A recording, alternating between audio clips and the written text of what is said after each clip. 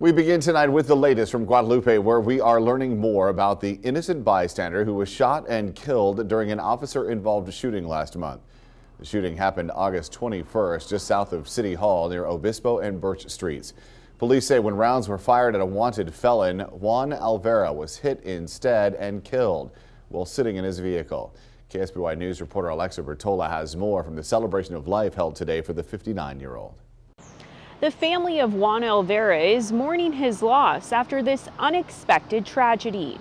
Now, the shooting happened just down the street from where I'm standing. Alvera was sitting in his car outside of his house, getting ready to go somewhere with his wife. Happy birthday to you. Life was about family for Juan Alvera. He was the heart of everybody. He was a husband, a father of 4, and a grandfather to 6, with one on the way.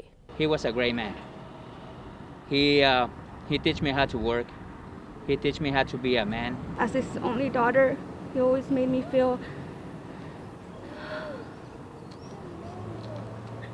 special. Whenever I would run into trouble or my car would break down, or even if I needed food for work, he would drop everything to take it to me. In 2001, Alvera and his family moved to Guadalupe. He worked for Frida's Brothers in charge of irrigation. He was married to his wife for nearly 40 years, with their anniversary next month. Era el que me sostenía. My husband sustained us. Mi alegría de mi casa. He was the happiness in my home. The family is remembering their special memories with him. He's a real funny man.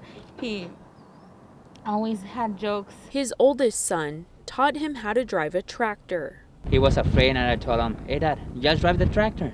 It's going to be okay. I'm here. I'm going to guide you in how to do it." It was the best years of my life working with him. The family wants to thank the community for the outpouring of support as they continue to mourn Juan Alvera. He showed us how to be strong and keep moving forward, so that's together. That's what we're going to do. Y pues lo vamos a extrañar mucho. We're going to miss him immensely. The family says the chief of police has stopped by their home to offer condolences during this difficult time. Meanwhile, the DOJ has identified the officer involved in this shooting as Officer Miguel Jaimes. In Guadalupe, Alexa Bertola, KSBY News.